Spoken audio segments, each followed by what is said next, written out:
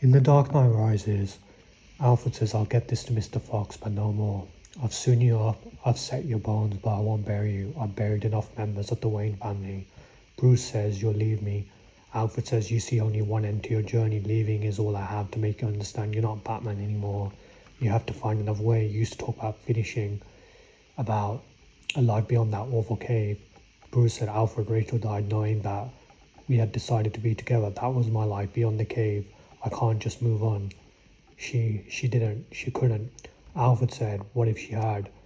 Bruce says, "I can't change that." Alfred said, "What if, before she died, she wrote a letter saying she chose Harvey Dent over you? And what if, to spare you your pain, I burned that letter?" Bruce says, "How dare you use Rachel to try and stop me?" Alfred says, "I am using the truth, Master Wayne. Maybe it's time we all stop trying to outsmart the truth and let it have its day. I'm sorry." "You're sorry?" Bruce says. "You expect to destroy my world and then think that we're going to shake hands?" Alfred says, no. I know what this means." Bruce says, "What does it mean?" Alfred says, "It means your hatred, and it also means losing someone that I have cared for since I first heard his cries echo through this house, But it might also mean saving your life, and that is more important." So there's a few lessons here. Sometimes some people don't let go of their careers, and you don't have to divorce them unless you want to, which wouldn't be wrong. I'm neutral on that. Everyone in relationships have their preferences. It could be a professional fine, not refusing to leave their career. It could be someone throwing themselves too much into their business career or something, and it's not healthy for them, basically, and you're trying to get them to leave, and maybe either you divorce them or you leave them and move out till they learn their lesson.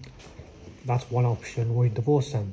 Yeah, that's between the couple. You can't say it's wrong for someone to divorce, though, if they feel that you should see that. I'm neutral now. I respect both choices. And you see how, Bruce says he doesn't see a life beyond Rachel dying. If you do lose someone, you still have to see a life beyond your wife, your kids, and that means living for yourself, because that's what training your mind is all about. It's not about living for other people. Yeah, it's about providing for your family, but it's also putting yourself first. Putting yourself first means you live for yourself more than your own kids, more than everyone else, because in order for you to provide for your kids, you have to be able to take care of yourself, and that sometimes means losing them, but still you gotta live. You got no choice, and you'll just make people upset if you kill yourself, so don't do that, please.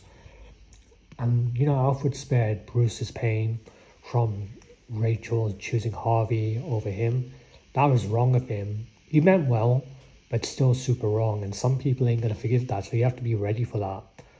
You don't ever hide the truth from someone, no matter what situation it is. You gotta trust soldiers, for example, when let's say their relative dies and you know about it as a leader, you gotta tell the soldier straight away.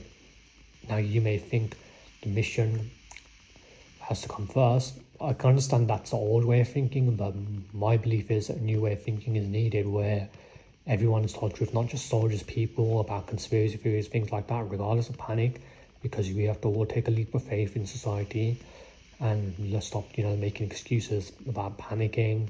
And like Alfred said a bit later on, let the truth have its day instead of trying to outsmart, which is what the government and leaders try to do.